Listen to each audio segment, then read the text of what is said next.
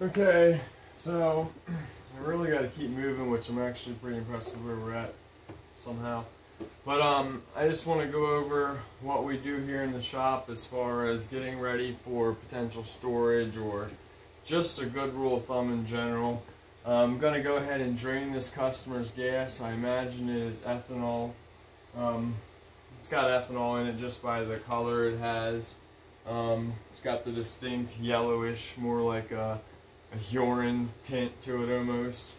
I want to explain briefly, try to get this as accurately as I can without spending too much time, what that might look like. And right here, I'm hoping this picks up, because I can't really, I'm gonna come back here and try to, I gotta just be sure, because this is a pretty good jar. So, that right there on the bottom is what you would call phase separation. So this is a jar of ethanol fuel. I thought I dated it, which I guess not. I'll probably start another jar. But anyway, this is ethanol-based fuel, and that on the bottom there is what we call phase separation. That can happen in as little as 2 weeks due to something as simple as a vented fuel tank, similar to the one we're going to use here to drain this. And the humidity in the air or condensation thereof that can get inside that fuel in the volume that might be left in that tank if it's not 100% full there. And then as soon as that happens, this process starts and occurs. This jar was, I would say, I'd guess 8 months or so old when I first started showing it. Where now, I'm sure, I guess I've been showing this jar for probably over 2 years at least now, if not even longer. But the point is, this can happen in 2 weeks, in little as. And I've heard stories that would align with that. Once again, whether the customer's being honest or not, I can't confirm all that. But I could just tell you, if you do this long enough, fuel's going to be a big situation. It's going to be one of your biggest money makers, is what it boils down to. It's one of the main reasons that my business went where it went, was fuel-related problems and learning how to deal with them accordingly. So, ethanol-based fuel, by any means necessary, try to steer your customers away, away, away. This is small engine killers. So right now we are going to reset the camera up. I'm going to pause it and do that.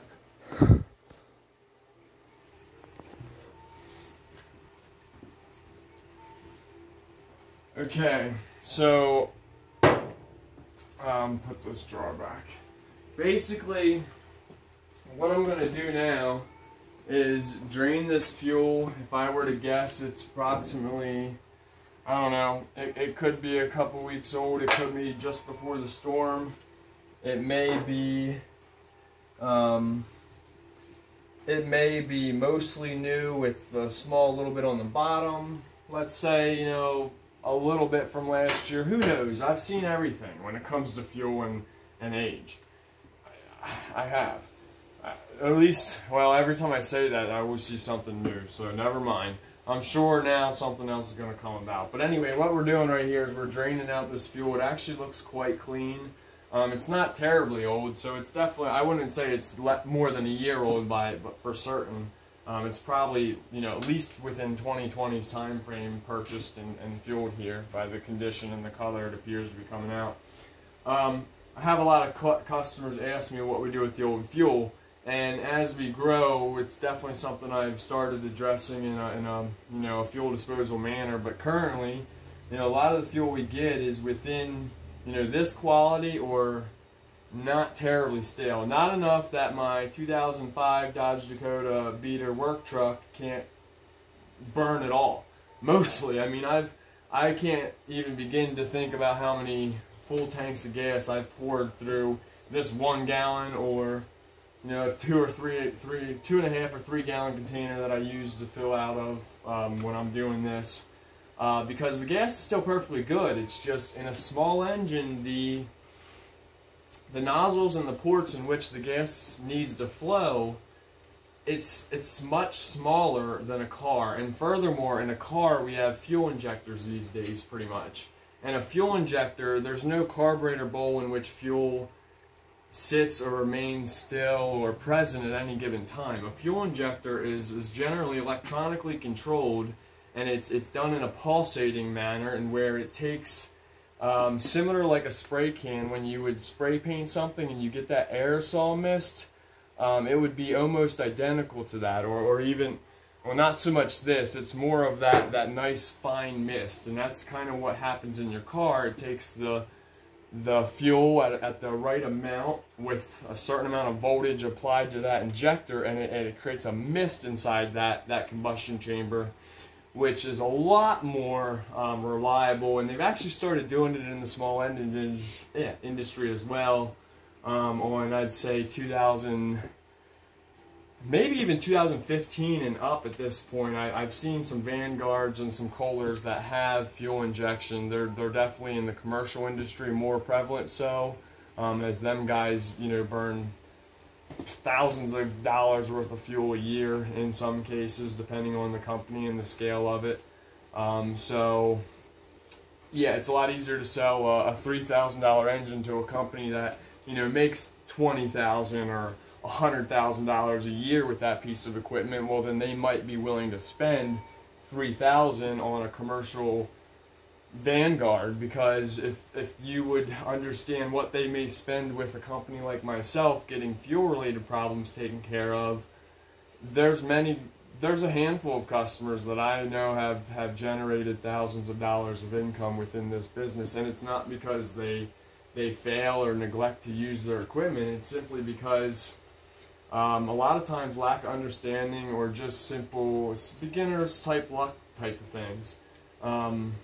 And then some people just truly need your help, and that's what it kind of allows us to do, is just shed light on what's going on and how we can prevent it. So right now we're draining this ethanol-ridden gas. We're gonna then, the unit runs fine right now. It needs an electric starter, but since we're potentially at the end of the season, you just never know in Pennsylvania. I'm gonna either refuel it with Aspen 4, which is a Swedish product, or we're going to refuel it with the 4-cycle TruFuel, both of which are non-ethanol, high-octane. One's an alkylite, one's a hydrolyte fuel, if I'm thinking of them terminology is correct. The Aspen 4 is a newer product we just received, and the TruFuel we'd consider tried and true and trusted. So TruFuel and Aspen Fuel, they both claim to have, between the two companies, a 2 to 5 year shelf life. TruFuel so far, I've had very great success. I've had little to no complaints from anyone. Short of it can be a little costly, I'll be honest. I'm paying $15 or so a gallon, if I'm thinking correctly. We sell it here at the shop for $20 a gallon. Down at the local hardware store I saw about 2 weeks ago, they're advertising it for $22.99 plus tax a gallon. So yeah, currently we're doing 20 bucks a gallon including tax, and it's really not to make money on that. It's really to just provide that fuel for our customers. It just makes me feel better knowing that they have every opportunity, that this equipment may run, you know, this upcoming week if needed, or it will run in 2023, 2024. So as much as it might sound or feel expensive up front when you're like, oh my gosh, it's 20 bucks a gallon, well, I can guarantee you it's significantly cheaper than even this. This is what we call a soft flush, where we're going to drain this. We'll let this all clear out, probably blow it out with the air chuck just to get whatever else we can out. Then I'm going to refuel it with, once again, Aspen Fuel or the 4-cycle TruFuel. Then, since this equipment runs just fine, I'll then push the button on the left hand side on the float, or the bowl there, and we will press that, allowing that fuel to start refilling the carburetor from after I drain out whatever ethanol based fuel is remaining in that as well here next. And then we will run the equipment until it gets to full operating temperature, just to hear how it runs and make sure everything sounds correct and in tune for the way that I would expect it to run with a, you know, couple-week-old gallon of TruFuel or Aspen Fuel, whatever fuel we decide here shortly. But I love the funnel setup. This is awesome. It helps keep things clean. We have a Flexa Funnel. Wow, this is pretty sweet. It's a Forma Funnel, and I got this off of Amazon, and it pretty much, you can bend it, maneuver it, do whatever you want with it, and it's kind of like a piece of rubber, but it's made in the USA. It's patented. At first I was a little salty because I think it was like, it's either 15 or 20 bucks, but I'll tell you what, I bought it at least a year ago now, I want to guess, and it's been worth every penny. There's some spots, it mainly bought it for, right here even, there's a one, I can show you. That's exactly the type of thing.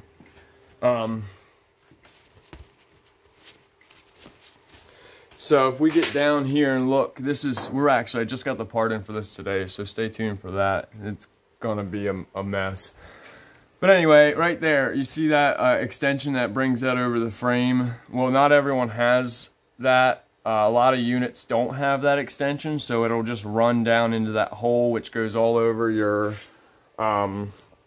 it could go all over the internals down there. Some of them are friction discs. There's, yeah, I call it a pie plate.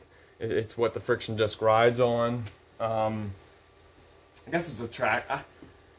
I can't. It doesn't matter. Traction disc. It's something. I haven't even looked. I haven't had to buy one for a while, so I don't know the exact correct terminology at the moment. But the friction disc, we replace them fairly often, so I know what that is. But either way, that if you don't have that, or riding mowers that don't have the quick disconnect, it sucks a lot when you're just wiping up oil everywhere. Or you saw last week when I showed in that video with this case, the oil over the floor, stuff like that occurs a lot easier when you don't have a product or a tool like this, which you can kind of form. It's thin, you can stick it in places, and then you can direct fuel more like a stream in the direction you want to. It's pretty cool. And then same thing here. I got this one when I had a coupon down at the local hardware store. Might be able to find it on Amazon. It's called Lil Max. An LX-1704 galvanized funnel with a flexible pipe.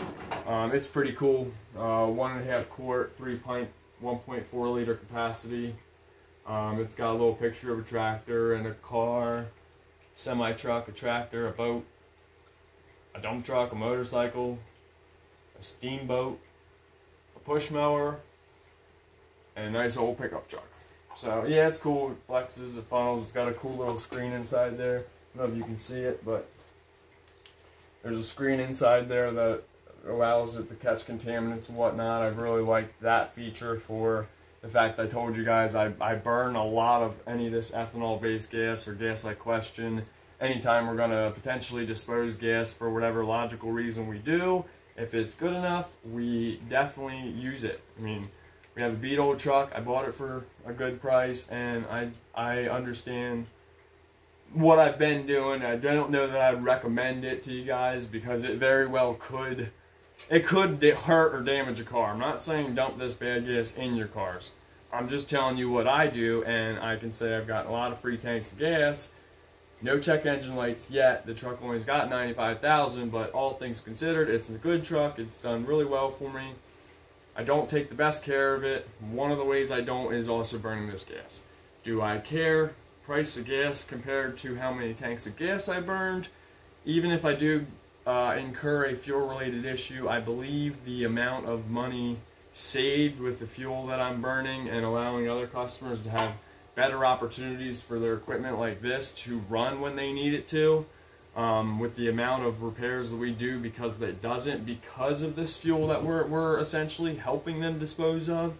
And me being a smart businessman, understand it's not cheap to get rid of stale gas. There's not much intended use. So make sure you have a half tank of gas in your pickup truck per se, 11 gallons of known fresh fuel, and if you're going to mix 2 gallons or so to that or what have you, in my experience so far it hasn't done any very ill effects to my $1,200 Dodge Dakota pickup truck, in which I put a decent bit of work into at the beginning, but at this point I have 4 shocks and other crap that desperately needs to be put on that truck, and I've not had the time to do it. So I'm going to need to do it here sooner or later, or whatnot, but I'm going to try to go maybe pick up a car tonight since my tax accountant said it could happen. So that's what I'm going to try to do. Finish this day up, and we're going to maybe go pick up a car. So I'm going to finish this, blow that out like I said, finish draining the fuel. We're going to refuel it, and then I'm going to run the unit till it gets good and hot, and that also allows me to know that that TruFuel made it into the engine and all the way through the fuel system 100%. And once you can feel confident that that TruFuel or the Aspen fuel or whatever product of that comparable similarity you decide to use, in my particular opinion, is best, make sure before you just call it good and fill this tank up that you start the equipment. I recommend at least 3 to 5 minutes of run time. I'm going to have to take it outside to do that. I've been more conscientious about running it in here because I don't feel there's really adequate ventilation, so I've been trying to just make sure that we don't run equipment in here as much as necessary, as much as possible. So I'm going to take it outside to do all that. I got to finish up. This video is getting a lot longer, and I really do have to accomplish things if I do want to potentially go explore the opportunities this evening. So alrighty guys, like, share, subscribe, put a link in the description below for this funnel and hopefully this Lil Max. And I know I found like some quarts of TruFuel. I was pretty discouraged that they're not offering gallons or even the Aspen fuel. So I'm going to see what I can do about that. But anyway, that's what we're going to do. Thanks guys, peace!